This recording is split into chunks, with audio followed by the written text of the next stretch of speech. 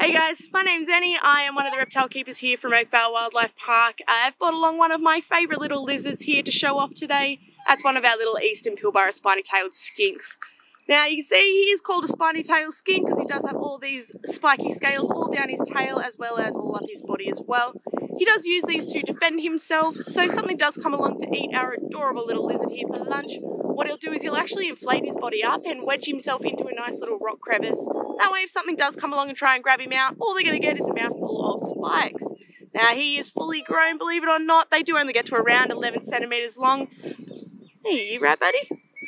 And they do actually give birth to live young as well, so if you think this one's cute, you should see some of their babies. That's all from me, guys, so I'd better get back to it and I'll see you next time.